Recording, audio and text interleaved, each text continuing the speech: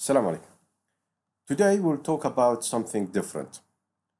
You might see videos on scheduling and planning for projects, but never myself actually seeing any videos about portfolio management for big planning, for big projects and different projects in one place as a portfolio. One of them is the government planning for schools, highways, roads, anything. They have thousands of projects every year, and they have thousands of projects for the next 10, 20 years, 100,000 even, not just one. And it's a very big, difficult stage for them to do it. Now, most of the countries, we will say, they have already some sort of infrastructure. Development countries, they might have, they might not. However, I'm trying here to explain and give some guidelines and methods on how to do it for planning of major highways and secondary roads between main cities. And this is just a pilot example, a small one, and it can apply to the big picture. However, you can't deal with 100 projects or 1,000 projects or 2,000 or 10,000 projects at once. You have to highlight a group by group by group within certain criteria to develop a plan and prioritize your projects and how much it will cost you and when you can do them. And this is the main ultimate target of what we do here, is putting a plan, a master plan for these highways and roads we will do and when we can do them and how much it will cost, so the government can provide 5 years, 10 years and 15 years and even 25 years and 50 years planning for these roads. Roads are crucial for the development of the countries. It limits the people movement between cities. It provides them access to services more. So I think it's first priority for any government to have these roads and highways built in the right way so they can get the economical benefits out of it. So in this example, we have the capital, C1, and we have major cities. And here we have 2, 3, 4, 5, 6, 7, 8, so 7 cities around as main cities. Just 7. And these cities might be within governorates, whatever zone or area they are in. This is the major ones to connect to the capital. Now the capital is in the middle, as an example. And it has 2 border points here, and the other cities links to each other. Of course, the maps and the location, it might be the correct one, but this is just a demonstration to give you the understanding of what we are dealing with here. So we have borders, 2 points, and we have port. Now, what is the criteria and strategy to build these roads as a priority for all of us? Of course, linking the capital to all cities. This is number 1. Linking the capital to the port and to the borders. Linking all cities to the borders and to the port. Now there is different options, of course. However, we talk about limited budget. So we are trying to take a decision on the most economic, viable decision that it minimize cost and give services as soon as possible. So let's start linking all the cities with the government. Let me go to the government, of course, centralized in the capital, okay? So we go for step by step. We go link C1 and C2, okay? Let's take this one and give them coding for these roads, okay? Now this one will be, I will keep the same color, or this one actually, okay? Now let's do the main connections, actually, the highlight urgent ones, the first prioritizing things, which I will make it red. and say the city with the port, it needs a good highway. Okay, it's number one. The capital city with the border one. Okay, prioritize number two. Also the capital to the border. Okay, then we need another one between the capital and the other cities. And let's make this here this color. Let's make it more clear. And another one between this and this city. And another one. Of course, this planning, this is just a simple one. You will get a very simple Excel sheet, including 100 projects or thousands projects, and you need to connect between them. And you need to prioritize them. And if you do prioritizing without mapping, you are doing wrong. So we are talking about strategic planning and how to do these plans in the right way. So you have to classify your projects about main highway first prioritizing between capital and other ones. So the first stage is upgrading. Of course, there will be different roads, maybe with low standards or, sort of roads between the capital and the other cities. Definitely there is roads. But what level are they? What surface they have? So we need a highway. We need highway between the city and the port so that traffic and the trucks can move easily. So we need a high-level highway here between the capital and the port and the capital and the borders. This is the first thing. So we need big highways. And we need to upgrade these highways so the economical benefits realizations will benefit the overall economy to allow to fund the other projects, the other roads. The other roads, there is some roads, but not high standards. So the first priority for us is to have a highway here. Whatever the cost is, we have to do the highways. So this is number one. Number two will be linking the cities with the other ports. If you see here, I put this one as a low prioritizing, not high prioritizing, because this links to borders, which is more important than the border here. Now, this border might be for a small country which has no strong economic benefits and relationship with the country, for example. So we don't have this high prioritized or high traffic of trucks here. However, we have it here. Okay, but we still need it as a second stage. So the first stage will go for this road, and let's call it 1, and then 2, and then 3. Okay, then we go for this one as number 4, and then we go 5, 6, 7 as the third stage. Now it depends on the level of funding here. Then the next stage will be linking the cities with each other directly. Now they might have a small roads. They might not have a road at all because the mountains or whatever terrains we have. But let's do it like this, and let's make it brown here. So, and another one. Now this one become also very important. From the size of the city, if the circle it's big than the others, and to have access to the border, it becomes also important prioritizing for this city. So what we have to do is also transfer this one to red. Okay. Now all the cities can link to the port through the roads to the capital, to the central city. That's okay. Even this one here can go like this. Okay. But in the second stage, we might go and say, okay, we need a link here. And the color here, it's brown. It's the third stage or fourth stage in this planning for prioritizing the roads here. And this one too. Now,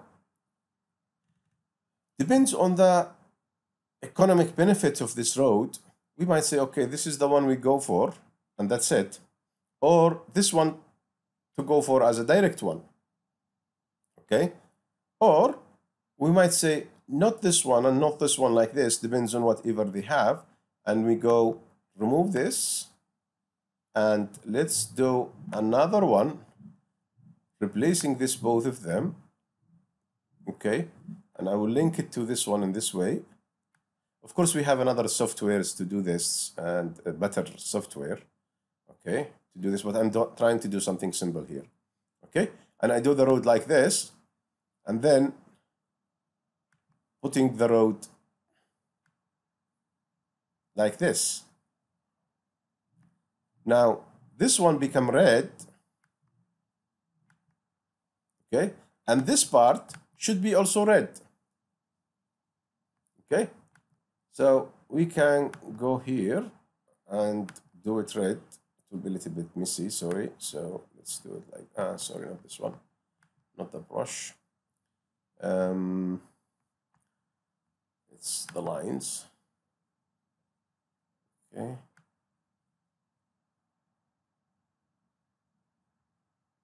Okay, so this one should be red also. Okay, so rather than doing a link to the capital like this, we do this road like this, and then this one can be done anytime to the port, and it can be linked like this and going back like this. So we are saving some distance here. Okay. Of course, this one will be the shortest one, but again, we can do it in the next stage. So this is still there as a second stage, or third or fifth stage actually, and I'll do it like this. So this can be done later on. So we are saving this yellow one by doing this one here extra, and then doing this in the second stage immediately. Of course, they can continue like this and go to this, whatever roads they have here, and then go back to this without doing this extra one. This can be done also. But the most economic one, of course, for this both cities, it can be the shortest one, which is just direct from city to city. But this can be in another stage. But again, all this depends on the terrains and, you know, obstacles in the roads. So if we consider that there is no obstacles, this is, yes, we go like this, we go this road to the capital, and then they turn back from this road and finish. And this will save us some money. Similar to this case here, these two cities, rather than having these two roads, we just go and make a line from here to here, okay, and make it like this, okay, and let's make it also red, and make another one from here to here. This can replace this two plus this link, can replace these two lines here, two roads. Okay, so this one can be out and this one out, but again, this is again depends on the terrains. It's not just simple like this. If we consider that we are working in a desert, for example, yeah, that will be good to do it. Okay, if we consider the terrains are everywhere are the same and we can move the roads like this, then this is the best option to go for without doing this two yellow one and red one here. Okay, and for this side also, in the fourth stage, I will say, let's change the color, make it brown. These cities can be linked. Okay, depends on the budget. Or upgrading the existing roads, actually, I would say, because there is always a road somewhere, unless it's new development. Okay, and this one again, and this one and this one, because it is border and port, depends on the situation. Maybe this country in the left, they don't have a port, for example, maybe. Then this become very important economical one to have it to serve the other country, and of course this country will benefit from it as toll roads or whatever cost and taxes and other things they might get. So it becomes very important to have it here. And again, this one also, it become very important, and this solution can replace these two lines here. So we can go and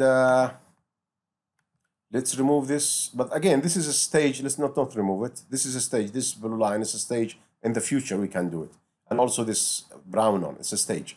So how many roads now, as a planning of this overall map between capital and cities, we need roads. How many? Let's calculate. Now, 1, and this small part is 2, and this is considered 1. So 2, 3, this one 3, then 4, this 5, and 6, and 7, and 8. So we have 8 roads, which we believe they are important, or actually, sorry, less than that, will be 1, sorry, will be this one, capital to the border. Okay, so this one, the mean one. This one we said we can remove it. Actually, let's remove it. So no confusion, because this will be the best option to go for. Okay. And let's remove this one also. Okay. So we will have 1, 2. Now this one can be replaced to a green, but because we said this is very important economical city, it needs to have access to the border. So 1, 2, 3, and 4, and 5, and 6, and 7. So the first important stage is 7 projects. Now, depends on the fund, an available fund, and the cost of estimated for this project, we can divide their cost to do these projects immediately. Now, it depends on the budget. Let's assume that we have what we call it a 90% to cover all these red projects in the first year. However, because we know that these roads also take long time to go, we need also to start it somehow in stages. So we'll start stage number 1 for 50 kilometers, for example, or whatever kilometers is there for these roads. So the upgrade will start in the similar way. Now, the lines we removed, it might be the existing one which is still working, and this one will be really a total new one. So you can start here immediately without disturbing the current traffic. So this will go immediately, definitely, because it will not disturb the traffic. Similar to this one here. However, this yellow one will disturb the traffic and it need a very good work if it is upgraded. Here it's a must with the same one, and here it's a must for the same one, and here it's a must with the same one. So they become here more critical to plan and start work without disturbing the traffic, and it will take long time to do. So their budget can be distributed for the other ones. We know that they can't do it in 1 year or 2 years because of traffic. So it might take 2, 3 years or 4 years to finish all of them, because they are working in existing roads. And this is another criteria to think about. So stretching this construction period will stretch the cash flow, and this will give us some money to start this one here, which is in what you call it, an area which is not this loaded and no traffic. So this one can go immediately, and it will help a lot. Okay, so this one can go immediately. They'll release the traffic here, and this one will be for local traffic, and this one will be for local traffic. But this one, as a highway, will be for trucks and high-speed roads as a highway standards. And similar to this one here, so we go for this one in the first year, and this one in the first year, and this one in the first year, because it's very critical. Okay. However, this needs a high intention on construction because it disturbs the current current traffic. Now, let me think about something. See this link here as a link between this city and the capital. Actually, we can think about something different, which is because we don't want to touch the existing roads, it's really heavy traffic, we can go for actually a parallel road, okay, like this, from the city. Let me do a third line, a 3 points line is better, okay, to the city, and link it like this. This will stretch the time a little bit, but it's still accepted, okay?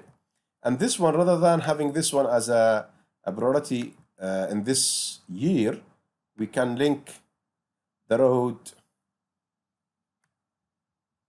like this, okay? And then the traffic will turn to the capital, okay?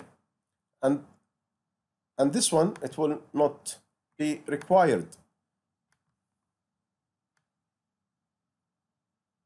Okay, and of course, this still local traffic here, still there, but this is the highway. Okay, this might be even extend to the middle here, so that it will be shortened both of them, but this is still important. This is important to go for, okay, as a highway between capital and the port, and a needed high standard highway. And this one, we keep it as a local road. We can keep it as a local road, not red color. Let's give it different color.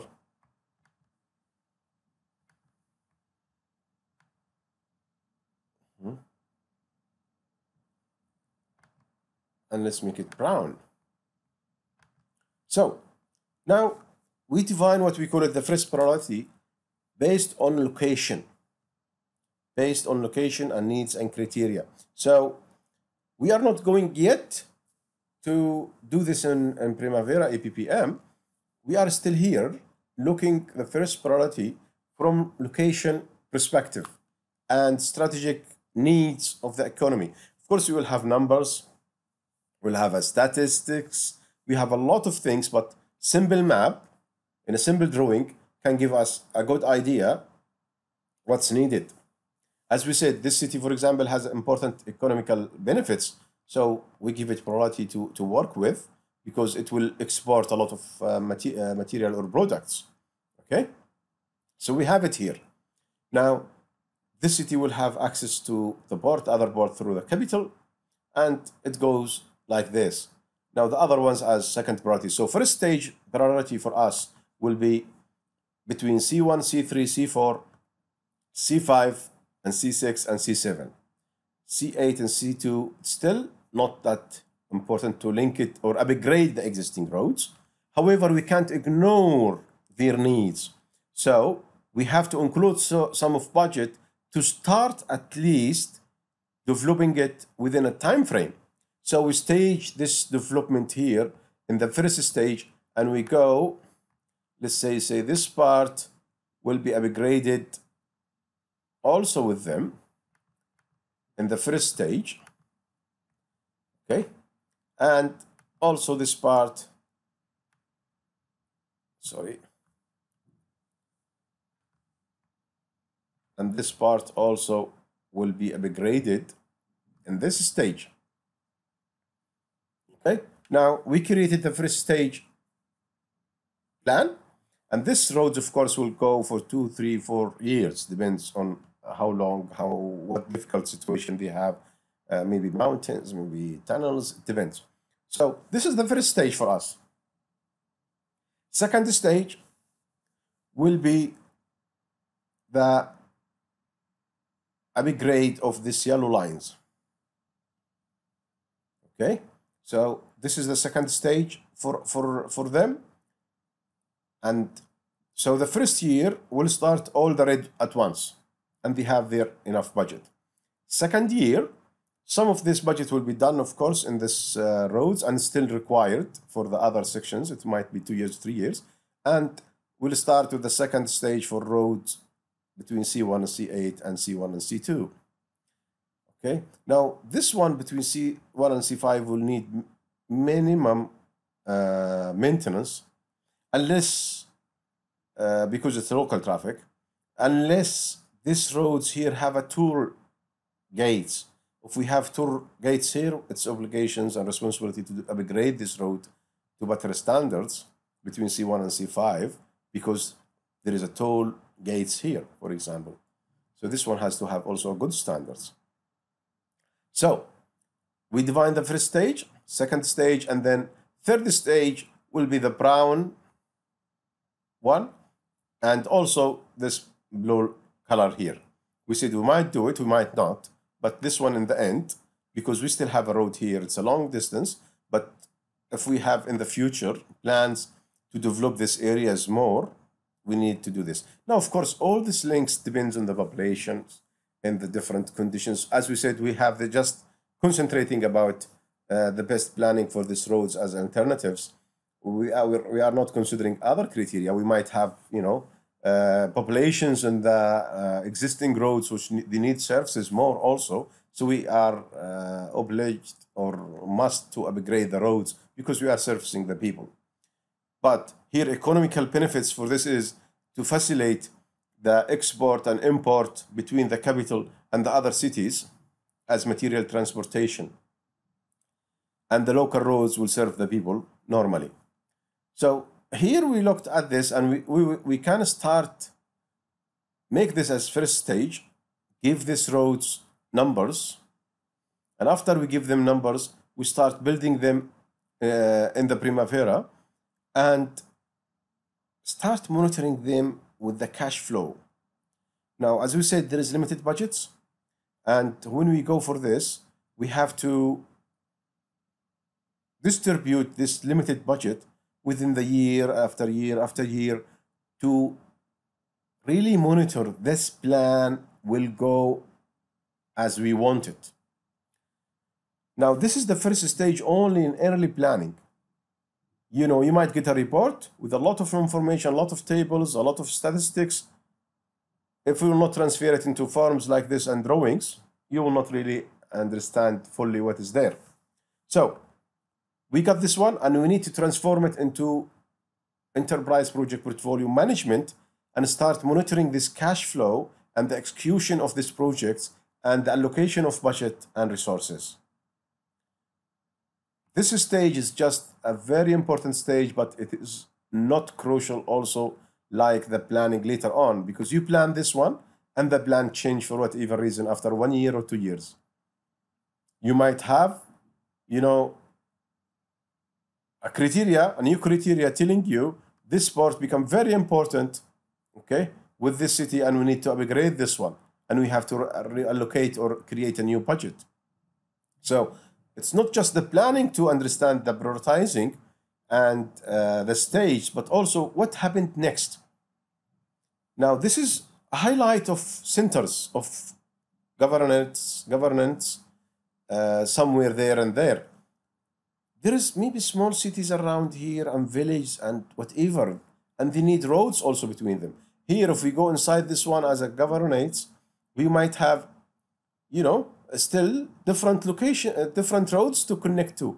But this is a high level example as a pilot one to how to think about it. And then as you go zoom in every area, then there is different roads. And here what comes as APPM, it gives you the location cost, which is very important. So this cost is a highway, and we consider it for example, federal distribution or central distribution between the all cities or areas or states or whatever. However, if you go inside each one, you might have here a lot of villages or towns, and you need to connect to. Also inside this center, after this center and this governates, we need a lot of connections. But this is the high level, and as much as you go zoom in, you will find more. So let's see how we can distribute this budget between the different cities. Maybe they are contributing from their, taxes also, with the capital, and the federal government giving, and also the local government are having their share. So we will divide these budgets by location for the central ones, and it benefits all of them after all. Then this part, for example, it will be between city C2 and C3, but the overall central one will have their share, and the other ones will have a small share too. So let's see how it goes. Let's see how Primavera can reflect this planning into data which can help and reflect the same with more insights on cost per location and the execution of these projects and how much it impacts every city and every location. That was video number 1. Number 2 will be creating the schedules and looking at what we have. Now, in the next video, I will just show you how I create the schedule without really creating the schedule itself, because it's part, it's another training to create schedules and do this. But it's, after all, I will reflect this map in a schedule and tell you this is the schedule comparing to this planning. Because this is a challenge to us in planning and planners and schedulers. After you get this urban planning or town planning or master planning from the different departments, it's very important to reflect it into schedule, to follow the same, distribute the same data, and showing the benefits of portfolio management and distribution of budget and resources for the different locations. That is Ziad Al-Basir. If you have any question, please put it in the comment, and please subscribe to receive the other videos when we publish them. Thank you very much. See you.